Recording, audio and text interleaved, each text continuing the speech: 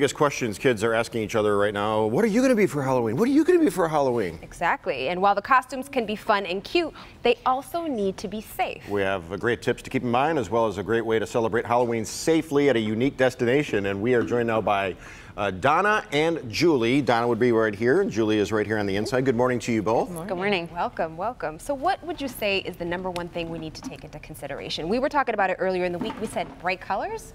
Are we on the right track? Bright colors, just safety in general. Reflective things, because of course it's nighttime. Right.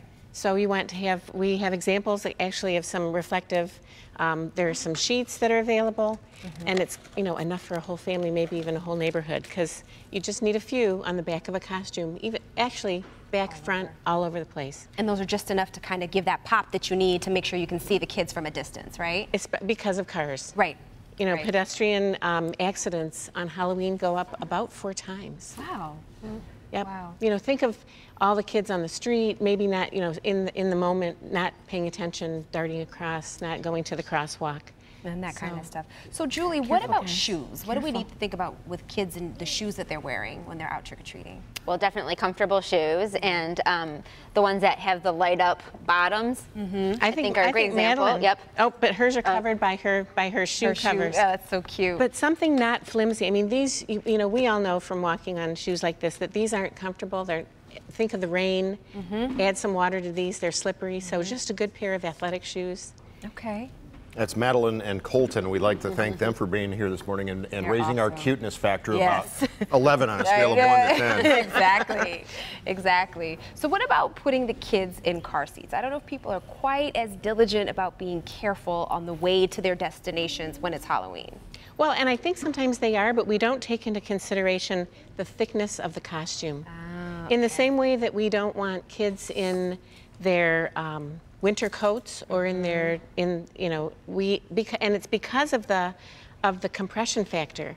Even though we have them buckled in tight, if they're in something that has volume, in an accident, it gives, and then that lag is actually what can let them come right out of those. Oh my goodness. Oh, look at this. They are adorable. Cuteness factor of 12 now. I know. It's threatening to break the needle. Tell us about the zoo, Julie.